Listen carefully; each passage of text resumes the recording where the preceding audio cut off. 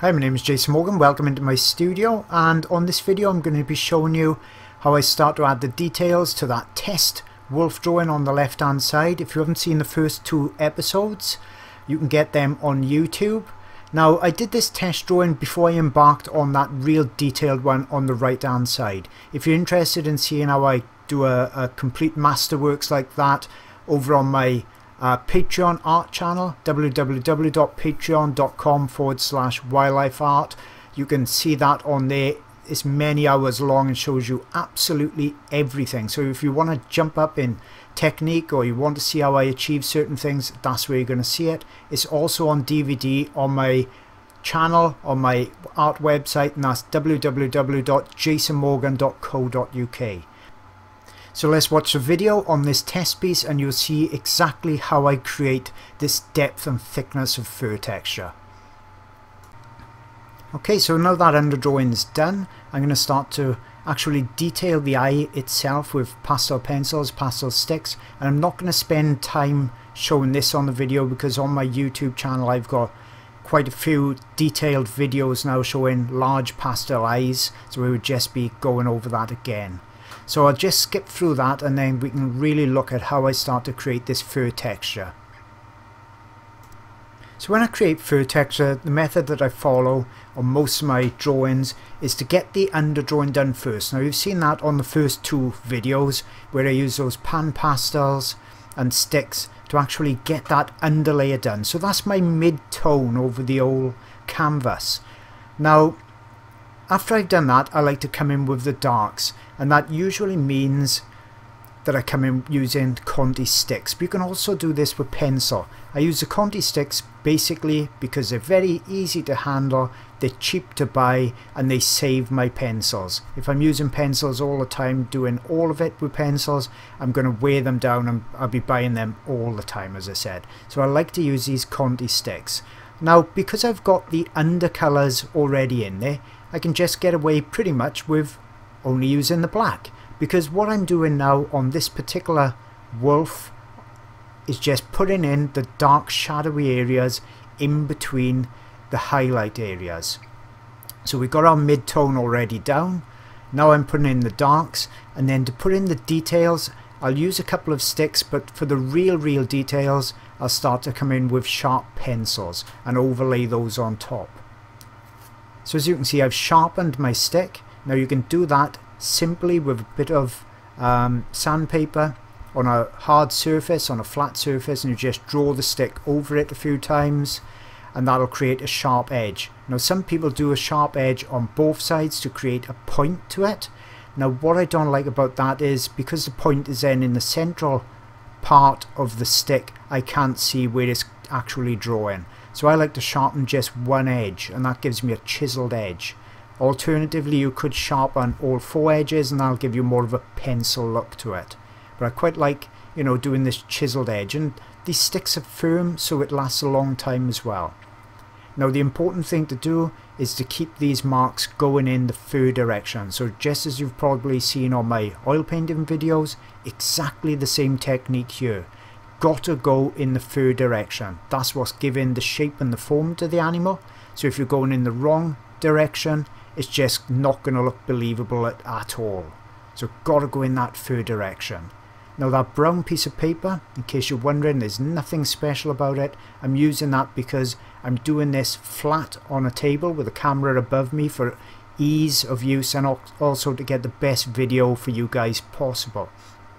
If I was doing it vertically on a canvas, I wouldn't need that piece of paper. I could be using a marl stick or something to rest my hand on instead. So I'm just going to speed this section up now so you can see how this underlayer develops.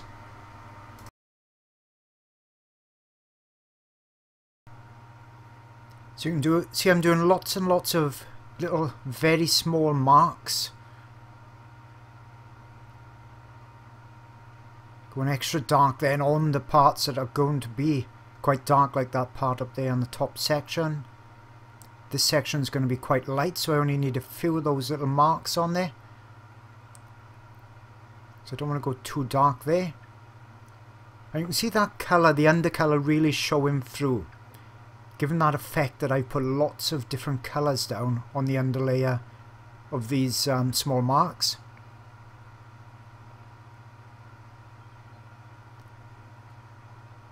And you don't have to sharpen these sticks very often either doing this. What I normally do is sharpen both ends, so I can easily flip it around if I need a sharper mark. So you can see how it goes. Very small marks now on this nose area, the bridge of the nose. Almost just like little dots.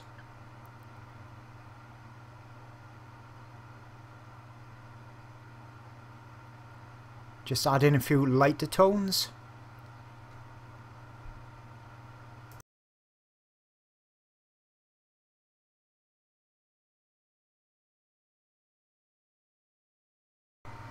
So now I've done that underlayer using the black, I can start to come in then and start to use some lighter tones. So I can still stay in with the sticks if I want to, or go to the pencils and start to gently overlay the colours on top. So I'm creating layers. Very similar once again to oil painting. If you've seen any of my pastel videos, you know I say quite a lot how similar the techniques are. It's almost identical. If you're used to oil painting or even acrylic painting, going over to pastels is very, very easy. In fact, you'll probably actually be a bit shocked at how easy it is to go over to it. With coloured pencils, then it starts to get a bit more tricky. If you've tried coloured pencils, it can be a bit frustrated. I know I was frustrated with them because basically I just haven't got the patience to do all that negative work, because you can't put a light easily over a dark layer. So you can't work, which is the, you know, the normal way you would think the lighter fur texture actually lays on top of the dark. That's just how it works with highlights coming from the sun. They're sitting on top. So to then do it with a coloured pencil, you've got to leave out the highlight area, so you're actually working backwards. And that's why I love pastels. It's just how the animal or the fur is on the animal. You start with the darker underlayers and then you layer the lighter layers on top, and that's what I'm doing here with these Conti sticks. So quite a light touch. I haven't even sharpened this one. I'm just using the actual pointy ends that's already on it. Just using the corners, going in that fur direction and just overlaying. As simple as that. Just overlaying. And you can see how quickly a drawing can develop when you're using these techniques. I've not gone too light yet. And once again, I'll speed this section up so you can see how this layer develops as well.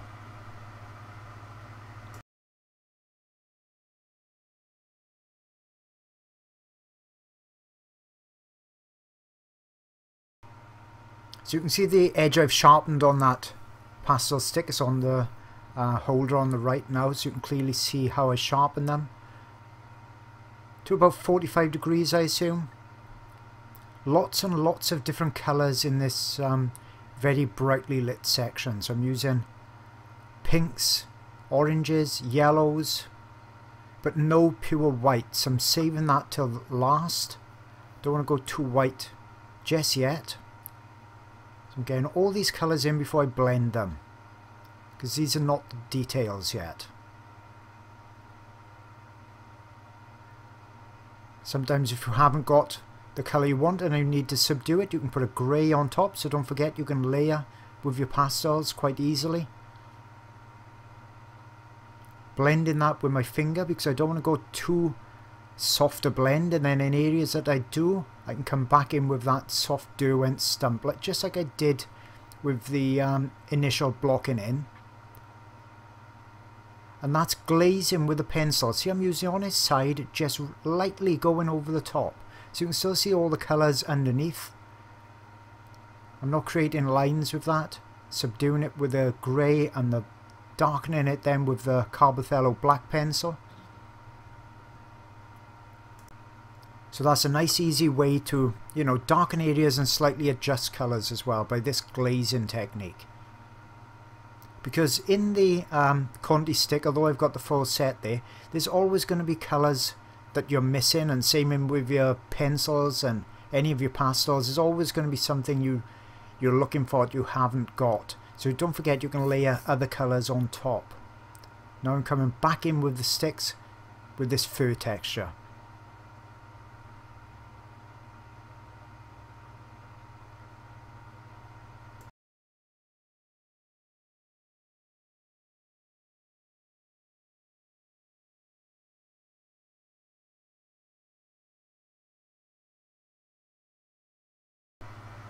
Okay, so back down to normal speed.